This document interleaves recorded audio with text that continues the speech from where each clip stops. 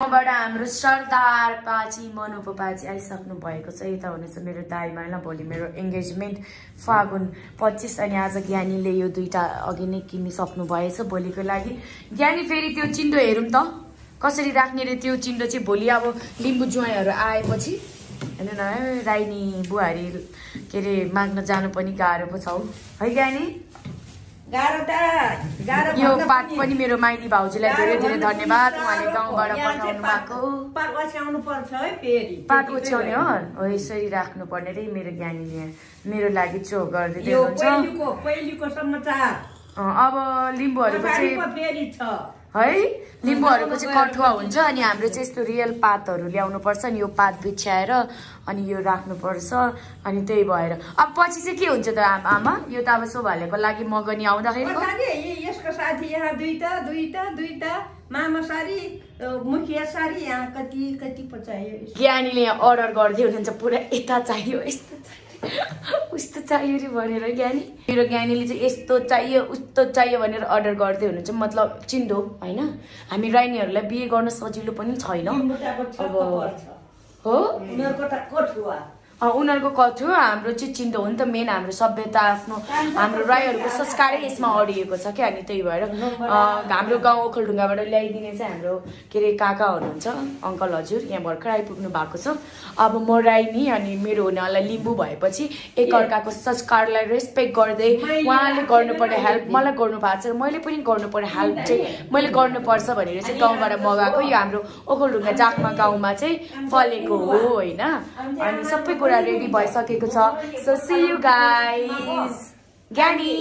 निकाल्दै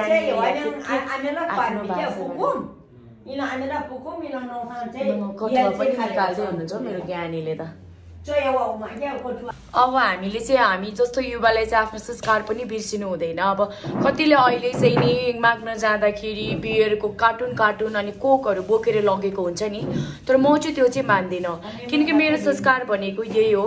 अनि मैले चाहिँ अब मेरो मगनी चाहिँ काठमाडौँमा हुँदैछ हैन अनि त्यही भएकोले मैले चाहिँ यो गाउँबाट मगाएको हो हैन किनकि मैले मेरो संस्कार संस्कृति के हो भनेर आउने पिढीहरुलाई पनि मैले बताउन जरुरी छ के। त्यही भएर पनि है मैले चाहिँ यो गाउँबाट मगाएको ल्याइदिने मेरो अंकल उतै हुनुहुन्छ अनि मेरो माइली भाउजूले चाहिँ पठाइदिनु भएको जाकमा गाउँबाट। सो त्यही भएर मलाई चाहिँ यो बियर बोतलको रक्सी अनि के रे त्यो कोक सोकले मलाई पुग्दैन के मलाई चाहिदैन त्यो पनि हैन। मलाई चाहिएको चाहिँ यो मेरो पुर्खाहरुले आर्जेको यस्तो राम्रो संस्कार संस्कृति हो यो चाहिँ मलाई चाहिन्छ के। राइसा डनलाई माग्न आउँदा चाहिँ यो एनी हाउ चाहिन्छ भनेर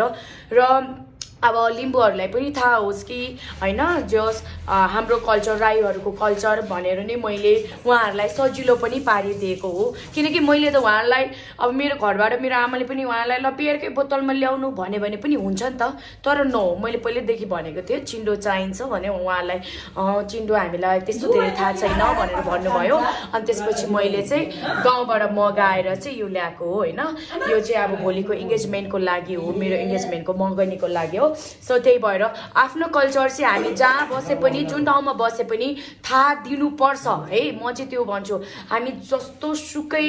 मोडर्नाइज भए पनि हैन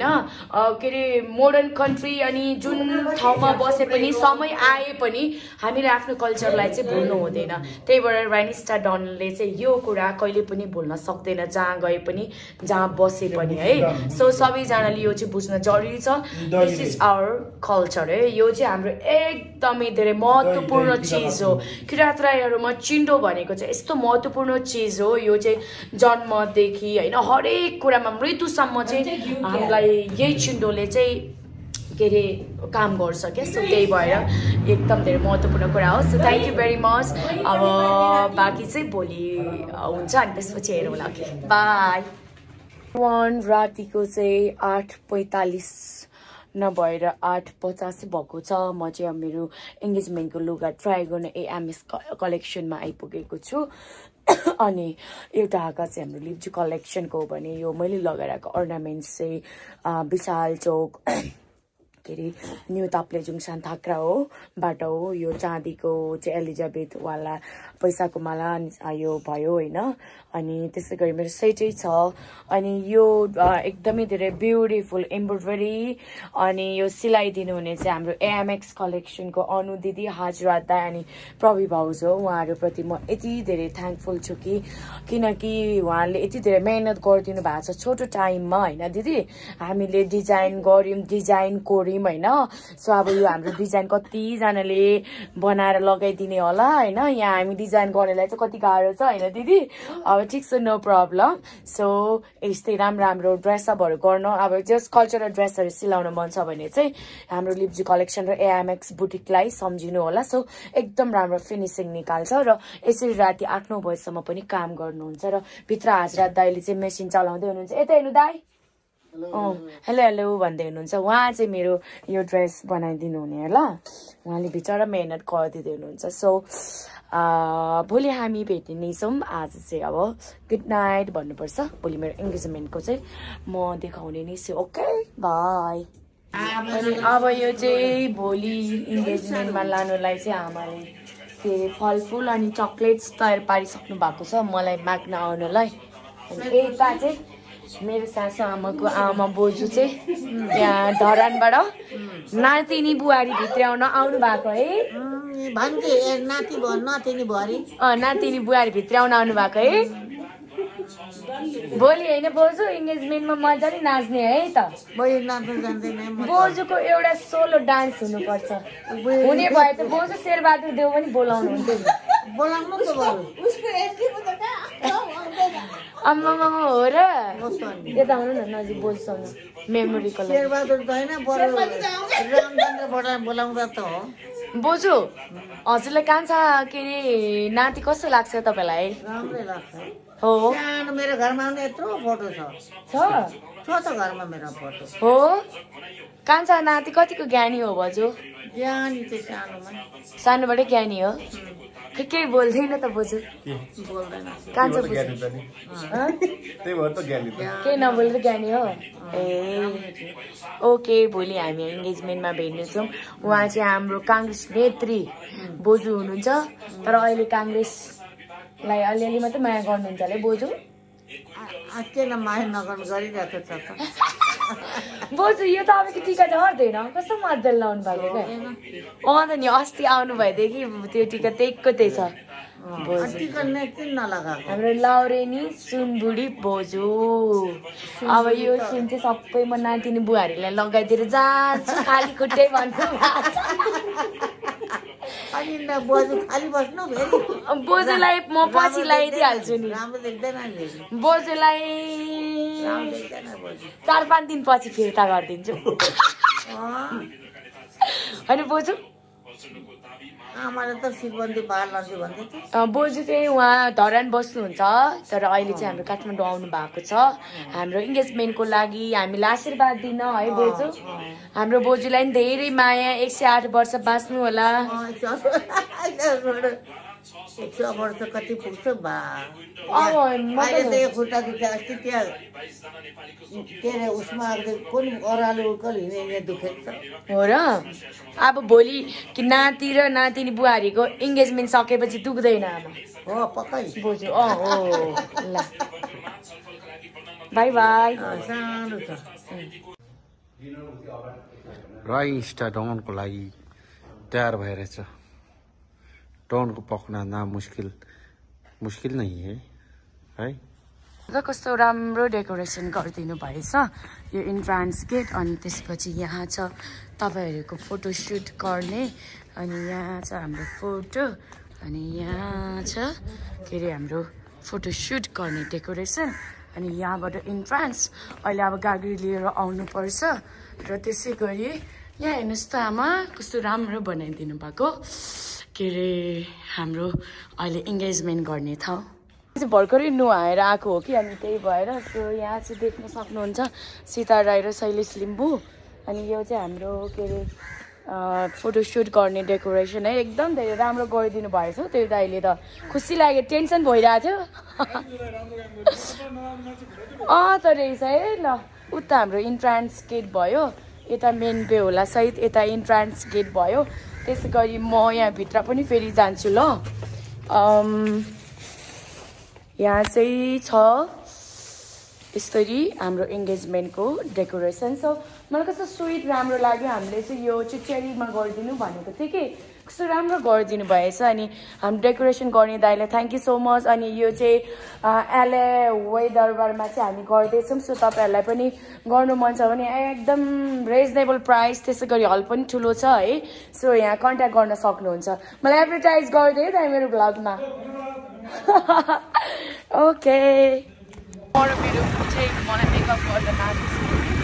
हामी चाहिँ शिवरात्रिको दिनमा मेकअप गर्न जाँदैछ यहाँ मेरो सुनको ग्राउन्ड छ अरे म चाहिँ अहिले हाम्रो निसुम नानीकोमा चाहिँ फेरि मेकअप गरेर म एकैचोटि हलमा पुग्छु अनि मेरो बेबीले मलाई लिन आउँछ माप्न आउँछ हामी चाहिँ अन द वे जाँदैछौँ हाम्रो निसुम स्टुडियो पुलचोकमा बेबी चाहिँ यहाँ ड्राइभ गर्ने हुन्छ सो त्यहाँदेखि चाहिँ मात्र मेकअप गर्ने okay thank you very much यो चाहिँ हाम्रो निसुम नानीको मेकअप स्टुडियो है यस्तो राम्रो यता चाहिँ हल छ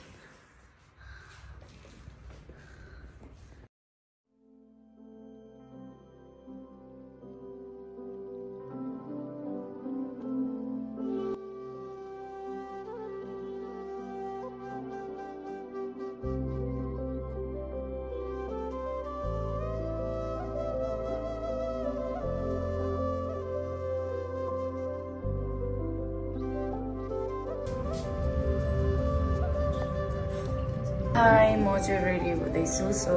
यो चाहिँ मेरो आफ्नै डिजाइनको मैले लेहेङ्गा लगाइरहेको छु यहाँ निसम स्टुडियो हाम्रो नानीको स्टुडियोमा म चाहिँ मेरो इन्गेजमेन्टको लागि रेडी हुँदैछु सो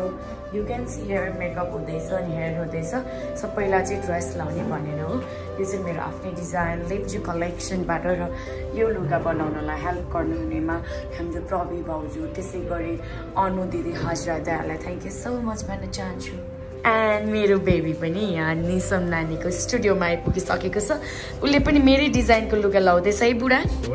है वाह वाह कतिको एक्साइटेड आजको लागि कस्तो राम्रो देख्यो हो मेरो प्यारेलाई है हामी यहाँ यसरी यो चाहिँ हाम्रो कल्चरल ड्रेस मिलाएको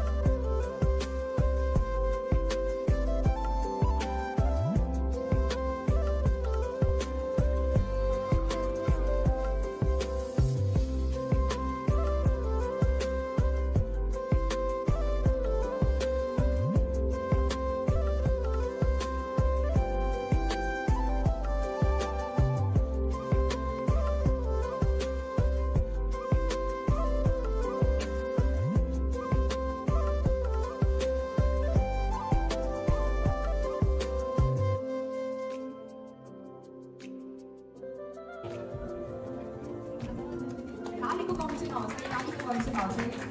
धेरै धेरै बधाई हाम्रो सीता राई विवाह बसाइले दिदीलाई